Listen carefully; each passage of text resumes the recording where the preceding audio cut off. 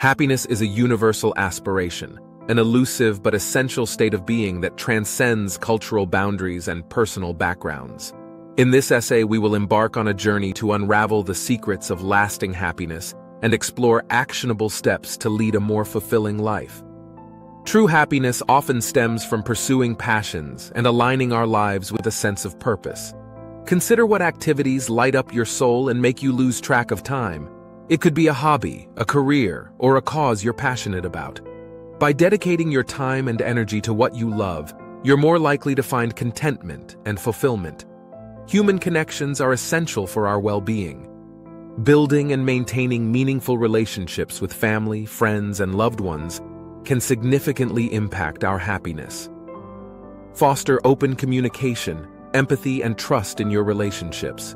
Surround yourself with people who uplift you and share your values, as these connections can provide vital emotional support and enhance your overall life satisfaction. Taking care of your physical and mental health is crucial for sustained happiness. Regular exercise, a balanced diet, adequate sleep, and stress management techniques can positively influence your mood and overall well-being. Don't neglect self-compassion and self-care.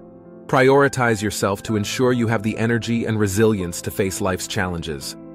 Life is full of ups and downs, and happiness doesn't mean the absence of difficulties. It's about resilience and adaptability. Embrace change as an opportunity for growth and learning. Developing resilience enables you to bounce back from setbacks and maintain a positive outlook on life. Remember that happiness is not a destination, but a continuous process. Embrace the journey, and you'll find that true happiness often lies in the small, everyday moments that make life beautiful. So embark on this quest with an open heart and a willingness to grow, and you may just discover that happiness has been within your grasp all along.